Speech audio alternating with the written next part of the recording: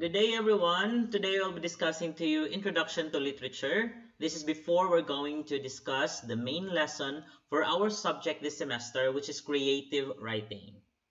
The objectives of our discussion today is first, to define literature. Second, to discuss the importance of literature. Third, to discuss the standards of a literary piece. Fourth, to familiarize the different types of literature.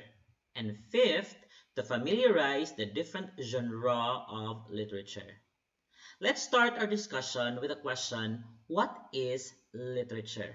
I know you have heard this question from grade 7 to grade 10 and you have answered multiple answers for this. But today we're going to review the meaning of literature. Let's say if you have not forgotten your lessons from your junior high school. Literature comes from the word litera. That is a Latin word which means an acquaintance with letters.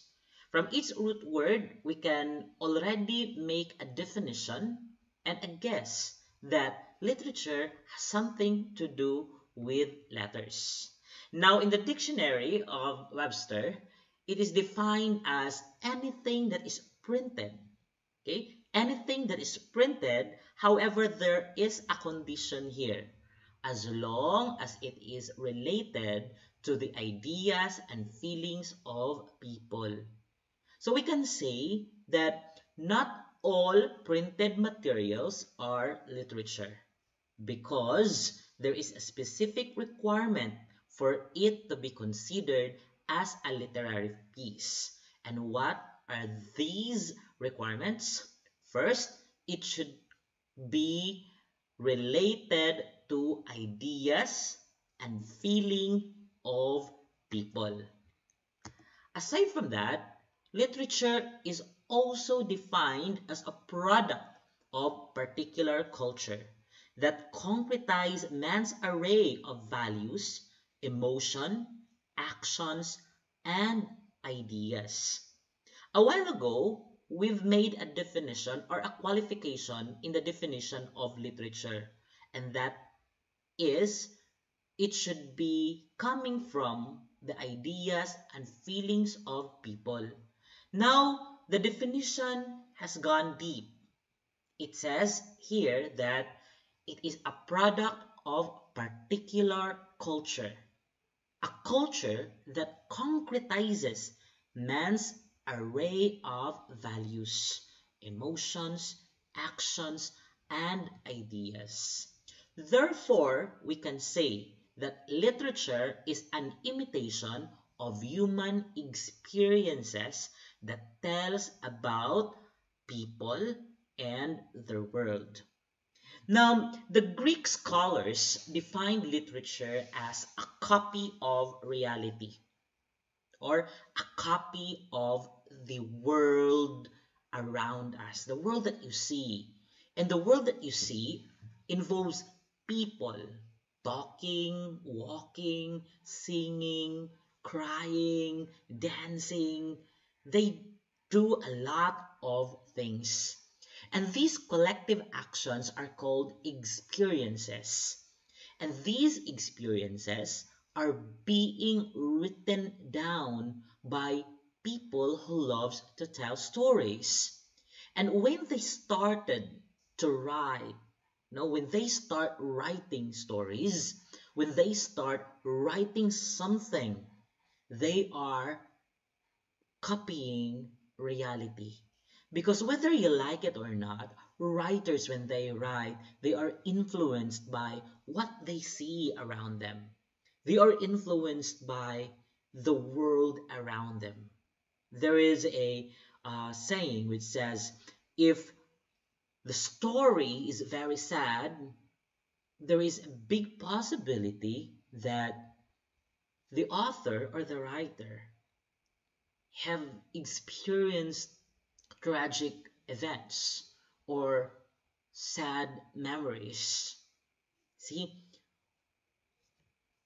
when the time that this writer start to write, he or she is writing the experiences of people around him. And most of the time, actually, his own experience, his own observation of the world. So when you read something, a literary piece, a book, an essay, a story, a novel, or poetry, you are actually reading life, life of people living in this world. And when you do that, you learn their experiences. You learn everything that happens to them and to the environment, to the society where they live. Now, why do we need to study literature? And what is the importance of literature in our life, in our society, and in the academe? First, studying literature is like looking at the mirror of life. Remember what I told you a while ago?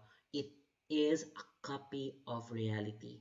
When you read a book, you are like looking into the mirror because you are going to read a human experiences, his innermost feeling and thoughts reflected in a literary piece. Have you read sometimes a book wherein when you start reading, you feel different kinds of emotion? Sometimes happy, sometimes sad, sometimes there's horror, depending on the feeling imbued by the writer to his literary piece. And these feelings are real. These thoughts are real. These experiences are real. They are just hidden in beautiful words in the books. It is important to study literature because when you study literature, again, you study life, you study culture of people across time. So imagine that when you read a book, you learn about the different culture of people. Example, an American writer write a story and basically he's American. So everything that he writes is based on what he experienced and what he observed in his culture, in his society.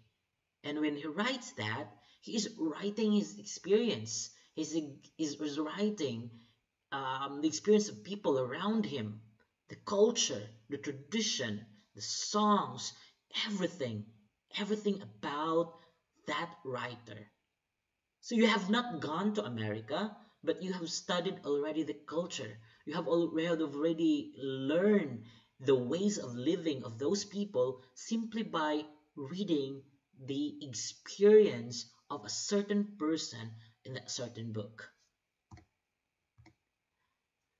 Now, literature is basically, let's say, standardized. As I've said a while ago, not all printed materials can be considered a piece of literature. It can only be considered a literary piece if they pass through the standards. So, what are the different standards of literature? Number one, a good literary piece should have universality. And when we say universality, it is timeless and timely. It never gets old. And whatever is real in the other part of the world is real on this part of the world. It is relevant. It appeals to all. Everybody can relate anytime, anywhere, because it deals with feelings and fundamental truth about life and a universal condition. You know, say, uh, to give you a concrete example of universality is that when a writer writes a character and the character experiences happiness and sadness, right? So in that context alone, when the character experiences happiness and sadness, it is true to all. Even if you live in America, in Africa, in Philippines, whether you are poor or you are rich, you experience happiness, you also experience sadness, regardless where you are or what your age is, whether you're young or you're old, you experience the same feeling, the same emotion. And that's what we call universality. Universality is something that everyone can relate to. When one writer writes about good versus evil, wherever you are in this world, you can always relate because there is always good and evil playing around you. Even in your daily life, you can observe there are good people and there are bad people. There are injustices. There are just people as well as those people who are unjust. See, when you write something about this kind of truth, anyone can relate. Everybody can relate because these are fundamental truth and these are universal condition. Again, another example, poverty. When someone writes about poverty, the main character is very poor and that very poor character later on becomes rich. You know what? Wherever you are in the world, whether you're young or you're old, whether you're poor or you're rich, you can always relate because that situation of life is real, real to all. That is why everybody can relate. And another thing that everybody can relate, very popular theme in in all types of literature is love story. The topic about love. When that becomes a topic, okay, correct me if I'm wrong, but everybody can relate about it. Now, second standard or characteristic of a literary piece is that artistry. What's an artistry? Literature is not just any printed material, but it is the quality that appeals to our sense of beauty. When you read, you can always say, this is a beautiful text. This is not ordinary. A literary works uses creative words, forming the art of using beautiful words to tell a story. There is a difference between normal words and creative words, and that what makes a literary piece a literary piece. Okay? Let's say, for example, when you're going to say in a normal way to a woman, you are beautiful. Well, that's normal. You can write that. Anyone can write that. But when someone says that your beauty is beyond the understanding of humanity, you're like a wild flower blooming in the wild forest. That, my friend, is creative. See, it becomes creative when the writer uses creative words. He will play with words in order to make normal conversation beautiful. That's why there is artistry in literature. It is not just about writing, but it is about writing creatively. Okay, next is that a good literary piece should have intellectual value. When we say intellectual value, a literary work stimulates thoughts.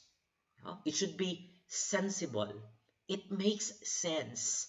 It enriches our mental life. It helps us think. Like it evokes our curiosity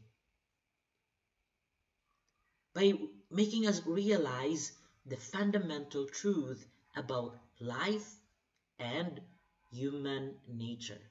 A good literary work is when someone would really think, not that predictable type of story, but something that there's a twist. A story that evokes curiosity. You know, who kills the person? Who's a murderer?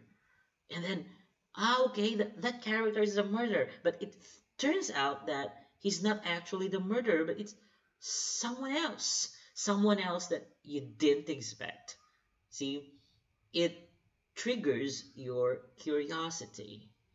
It's why sometimes a good literary works is hard to understand because of its complexity and because the writer uses very beautiful words in order to hide the truth.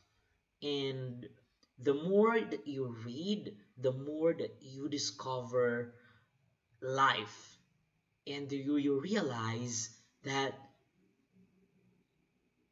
why did I not think about this at first?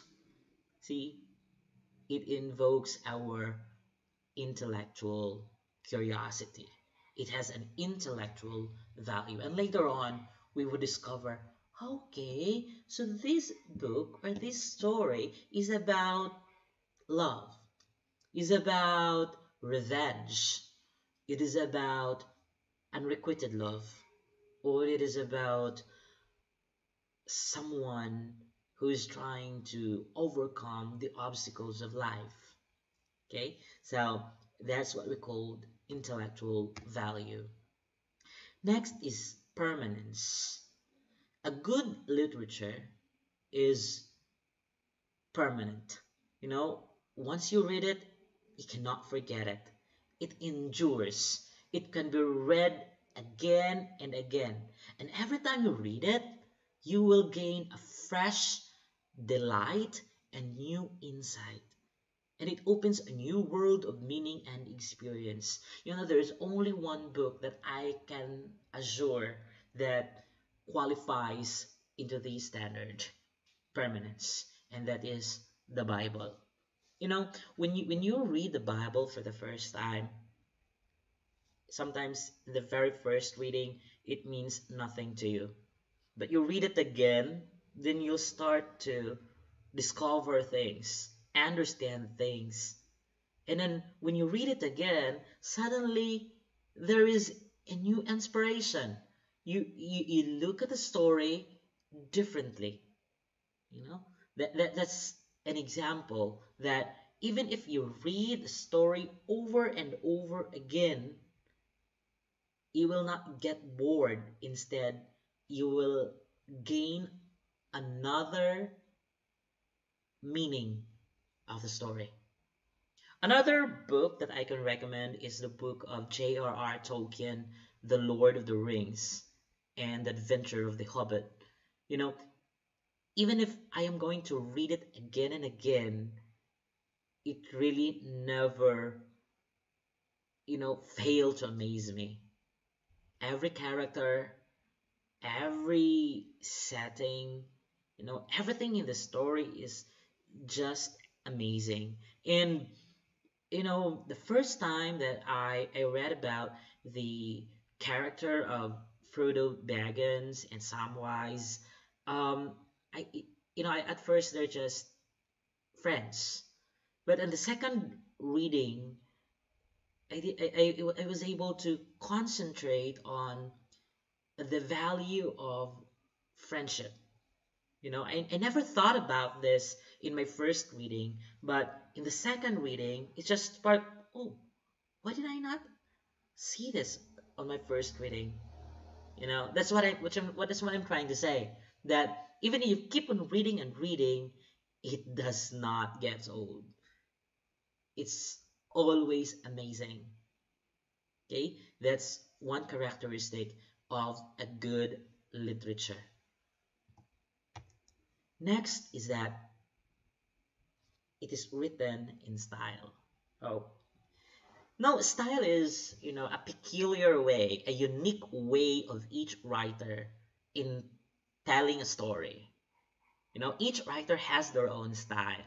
You know, um, William Faulkner, is different when he writes story. It is just, let's call this, confusing. Sometimes it's confusing. It's hard to understand, but you have to read again, and then, okay, now I understand. So he's complicated in style. There are writers who are very open and very simple in writing their stories. And there are writers just like Edgar Allan Poe. Well, his style is a little bit morbid and a little dark because it also reflects his, life story. But that would be a lesson for another meeting.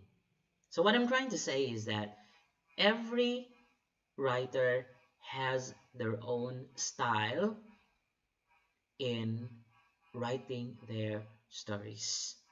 Okay, and that makes a good literature when it is written with style. Next, a good literary piece has a spiritual value. You know, Literature elevates the spirit by bringing out the moral values which makes a better person. A good literary piece, after reading it, you will get something out of it, a moral lesson, an enlightening, the capacity to inspire. Have you read a book that inspires your life? Me, I have read once, and it changes my entire life up until now. Do you want to know what that book is? Yes, you're right. I already said a while ago, it's the Bible. Not only timeless, but whenever you read it, it inspires you. It inspires you to do good. It inspires you to become a better person. It inspires you to rediscover yourself and to rebuild yourself and become a better person.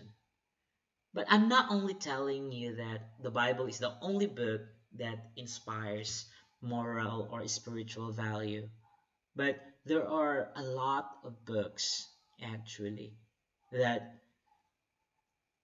inspires us. Okay, example, the Chronicles of Narnia, The Lion, the Witch, and the Wardrobe. Okay, at the end of the story, you will realize about sacrifice. When Aslan sacrifices his life in order to save Narnia, it makes me realize that how come people just sacrifice their life for the people they love, and how come I don't appreciate the sacrifice of the people who loves me, you know like my parents, our parents. We do not see their sacrifices. We just taken them for granted. And above all, the sacrifice of Jesus who died on the cross in order to save us. And then you realize that, I'm sorry, Lord, I have taken for granted all the sacrifices that you've made. Okay? It always goes back to, striking an inspiration, and it would make you think of your morality and your spirituality and your connection with God. That's one characteristic of a good literature. Another is suggestiveness.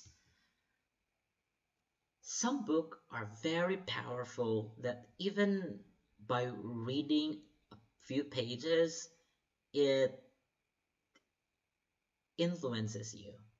You know, this is associated with the emotional power of literature.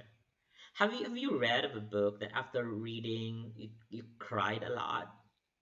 Or after reading, you are inspired to do things that you never think before, but after reading, you just think about it and say, why not? So it just motivated you. Great literature moves us deeply and steers our feelings and imaginations, giving and invoking visions above and beyond the plane of ordinary life and experiences. That is why people gain wisdom from reading a lot of books. And I'm so sad to observe that nowadays our young people are no longer that voracious in terms of reading. How many novels have you read? How many books have you read? How many essays? And if, to be honest, some of you do not even like reading. Now I'm telling you, start reading, because when you read, you are inspired, you learn. You do not learn just reading or words, but you learn the experiences of other people, and thus you will learn about yourself. When you read a lot, the more you discover about yourself, the more you discover about the world, and the more you understand everything around you. Now, there are two types of literature. First, poetry. These are written in meters, and usually there are rhymes. These are numbered, while prose is written in freestyle, like our essays, drama, novels, short stories. Those are prose. And we're going to discuss each type of literature in a separate session individually. Now let's go to the genre of literature. Okay, people pronounce this genre, others genre, but it's pronounced as genre. Say it, genre, genre. Okay, so the different genre of literature. The first genre of literature is poetry. Second, short story. Third, novel. Now, what's the difference between short story and a novel? Okay, let me answer you that now. Short story, it has minimal character, one conflict, one conflict only in one setting. It is very short, but not necessarily short, because there are writers who are very creative in writing, that they are going to write the story in a whole 10 pages, but it's actually just a short story because it only has one conflict. It is just the way the writer writes it, it's very long. It's a style of the writer. And novels are composed of different chapters with more characters and more complicated settings and more conflict. And usually it also has a lot of theme. Well, short story only has one theme, one conflict, minimal character. Novel, more conflict, complicated settings, more characters. Okay, next, drama. Okay, the difference between novel and drama is that drama is intended to be performed, and there are conversations, narrations, and there are it is divided into several parts, and usually this will be interpreted or performed on stage. And of course, essays. Okay, the free flowing of your ideas. When you write free flowing of your ideas, there are different types of essays that I'm going to discuss in a separate session. Okay, I hope that everybody has already understand and gain a new enlightenment about literature before we proceed to writing, because you cannot write creatively if you do not understand the basic of literature. Now, before I end this lecture, I would like to ask two questions in which you're going to write your answer in the comment section below. The first question is, why is literature considered an imitation of life? Again, why is literature considered as an imitation of life? Number two, would you consider all printed materials as literature? Why or why not? Again, write your answer in the comment section below. Thank you very much, and once again, have a good day. I'll see you again in my next lecture for creative writing.